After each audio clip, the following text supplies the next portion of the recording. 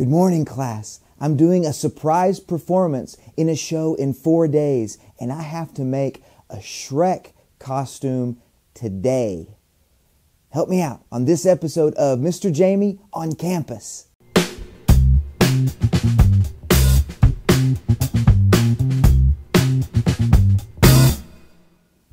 I have to make a Shrek costume today, in 1 day, and fortunately, in Shrek the Musical, the costume is pretty simple. It's a poncho style long shirt made out of burlap that's shredded a bit on the edges, and he has a animal skin vest that's tied together and a belt.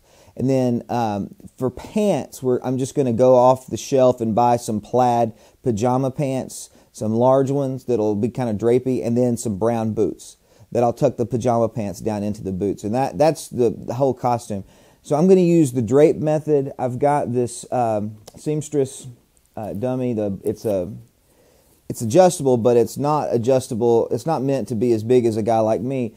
And so I got a small set of football pads, which makes the shoulders just a little bit thicker than mine, which will be fine, because I'm going to put some other padding under it probably.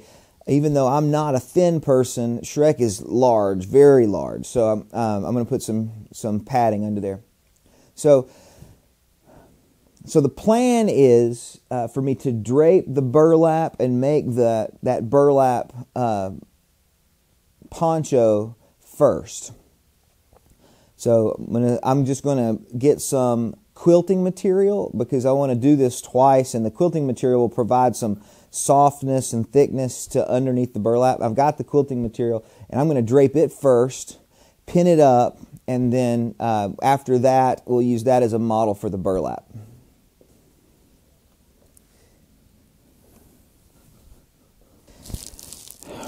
Rough measurements. I just need to make sure that when I get into it that it's not real tight around my chest. With a deep breath, about 50 inches.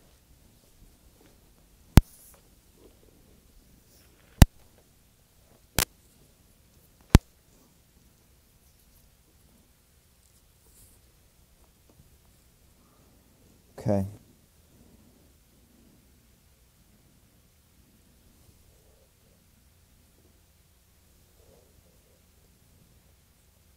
After a trip to Walmart, now I have scissors.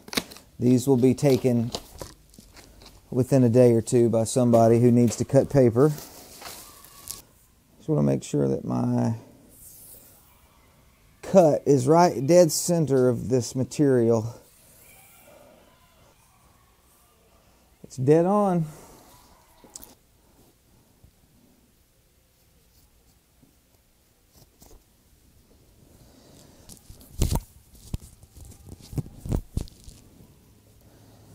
Go with 17 inches around.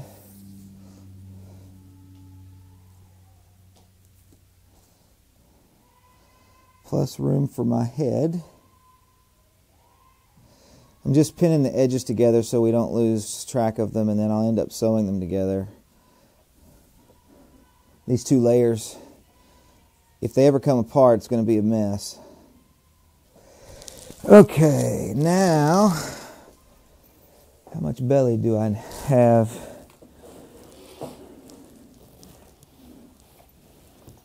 It needs to be at least 52 around.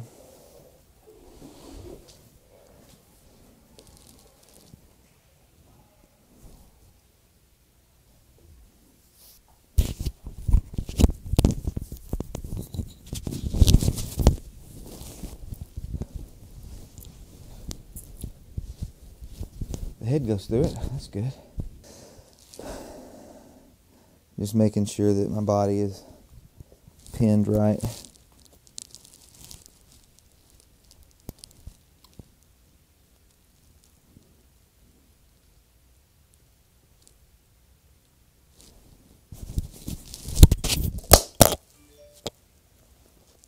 So I pinned under the arm. I've got the sleeve length. I know what the body is supposed to be, so I should be able to Just make sure that the sides are symmetrical and then pin it all the way around, and then I can cut it.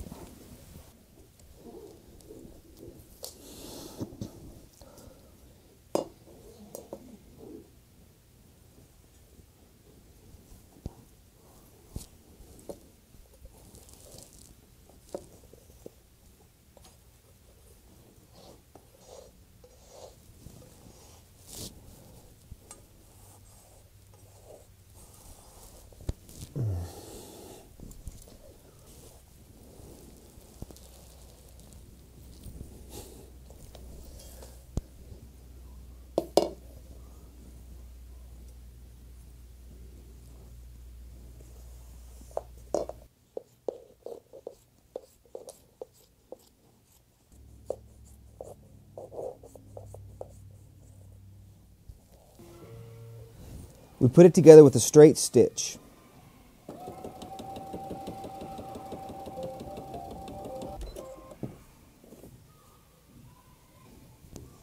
Now this clearly is not made to be used on the outside. This is a liner for a quilt, and it will eventually shred, but that's okay because I just need it for 1 or 2 performances.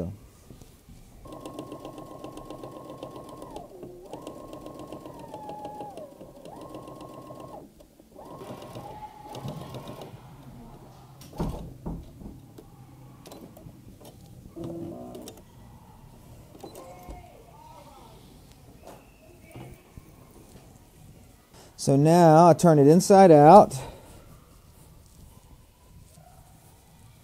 and we see how it works.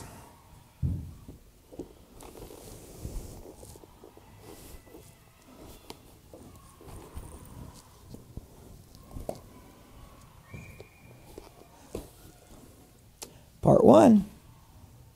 The next step is the burlap actual shirt, and I bought burlap. However, to drape this using the same method, this is not quite wide enough because if you drape it, the sleeves will be short just like this. So what I did in this case, since we have the underclothes portion of this, I took 2 pieces and using a zigzag stitch, because it's really porous, right on the factory edge, I zigzagged it all the way down. So now, again, this is a costume, so it's not a ready-to-wear type thing, which is no big deal that there's a seam across the top. I'm going to drape it, and that seam is going to ride the top of the shoulder, just like my sweater has. And it should be more than enough length.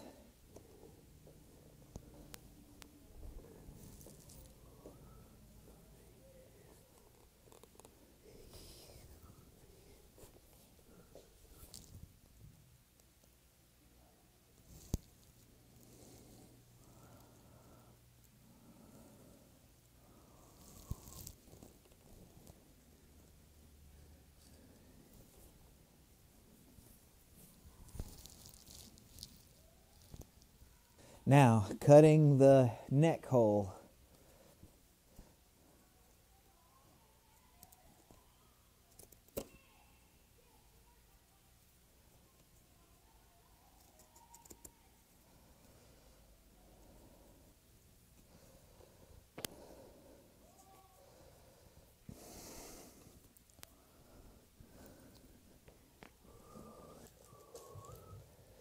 Okay, I'm going to go, I've got the material pulled about, this is the edge of the undergarment.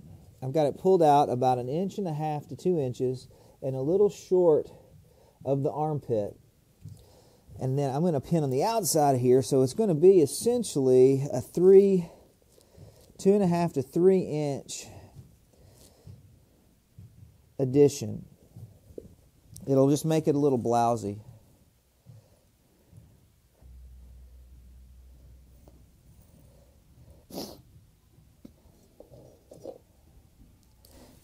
Reach in there.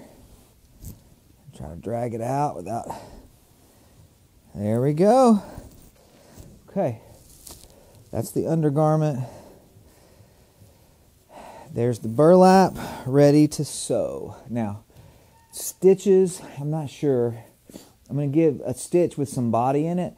Maybe I'll try a zigzag and see if that works. And if not, then I'll do something even more dramatic.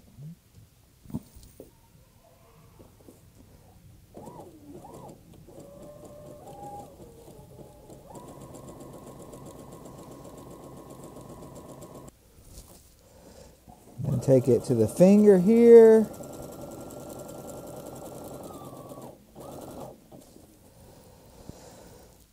I'm going to reverse.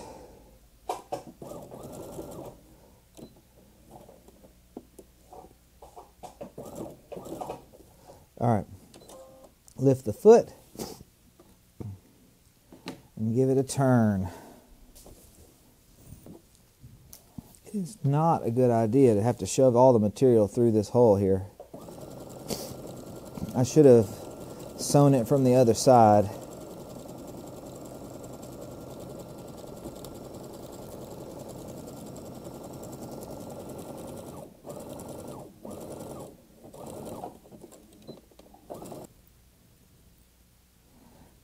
This is where the pins are starting to come out on this side. Probably because I drug it all the way through this open hole. I need to do a better job of planning where the material goes through.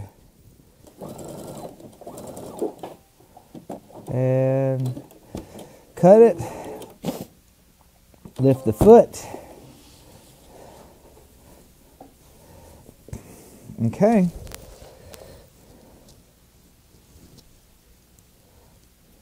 Seems to be pretty strong.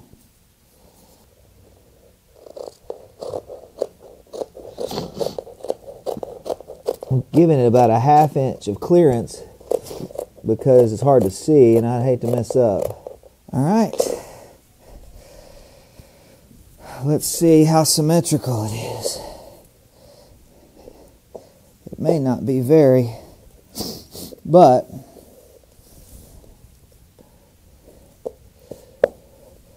it's not bad. I mean, he made this out in the swamp, right? I'm going to turn it inside out. Okay. Put it together on the dummy.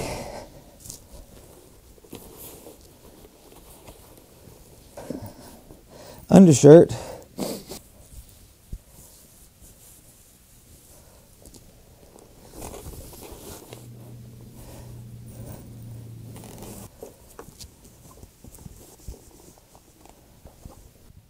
And then it needs to be right at almost down to the waist on the side here. Okay, so that's how far down I'm going. Let me pull this sleeve back out and make sure.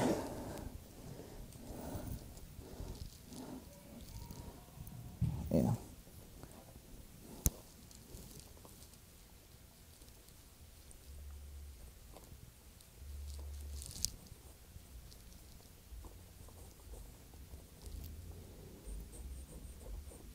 Okay. Now, what would be great is if I could find a Sharpie.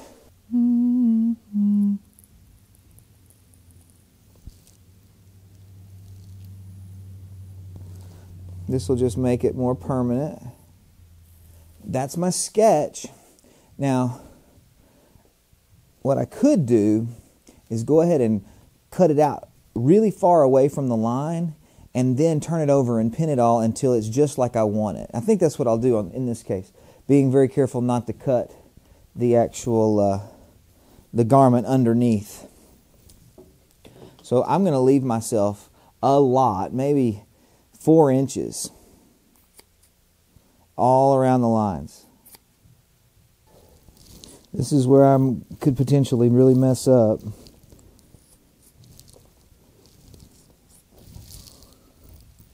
Got to be careful here not to mess up my underarm seam. Oh no, I just cut it really close to that line by accident.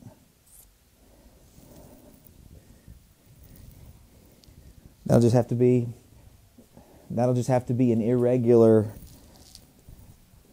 line, because I cut it really high over here. Okay, I guess again, accuracy is not necessarily what an ogre is known for. So, okay, now I'm going to go through and start pinning up the seam all the way around. And then once I have that, then it's just a matter of sewing it all together.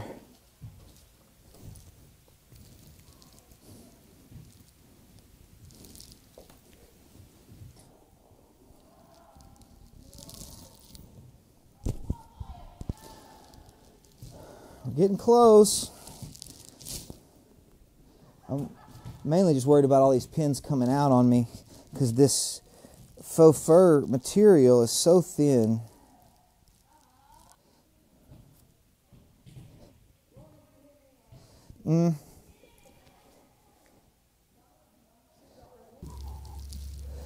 Okay, so I'm definitely going to need some sort of complex stitch, not a straight stitch, to put this together, because there's really very little material to grab onto, and I don't want to line this thing. It's not going to be used long enough for me to go through the trouble of lining it. I like this. This is coming over the shoulder pretty good. The neckline is a little bit small, but we'll see what it looks like. And I'll even probably tie this up. We'll see.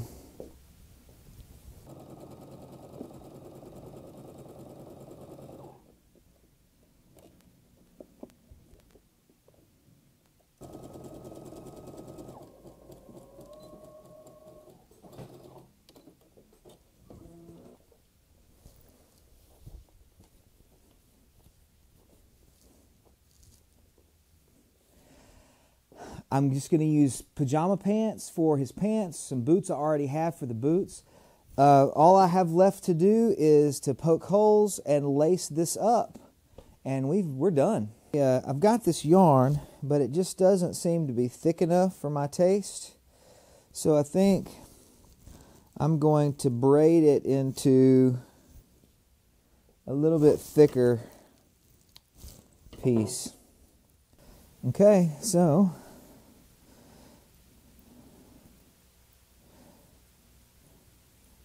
we'll poke some holes. There it is. What do you think? All right, guys, there's the costume. If you like the video, please like and subscribe. If there's really, I'm not going to put any plans out or pattern. The process, the draping process that I used, you can use as well. I think the key is to, when you create your form, whatever it is, give you a little bit of wiggle room. So these shoulders in reality are 2 inches bigger than my actual shoulders, so that there's plenty of room in case I made a mistake. And of course, we all know this is not going to last forever. This will last a couple of performances, and it'll need some maintenance. But if you're doing a Shrek performance and you've got three or four performances plus dress rehearsals, it could potentially last. The undergarments this would last. You might have to do little hand stitching to fix some rips and frays. But this piece is really delicate, and it's the most expensive part. The material for this had a coupon to Joann's Fabrics, and so I got 40% off the entire order. And I believe the total of the material cost me about $40. So now that was with a coupon. This is supposed to be $18 a yard, and I bought 2 yards of this material. So anyway, there it is. Like and subscribe. If you want to ask me questions about it, or make suggestions, or tell me something you think I did wrong, then please email me at jamie@mrjamie.com. Otherwise, there's more to do with this show, so I'll catch you on the next episode of Mr. Jamie on Campus.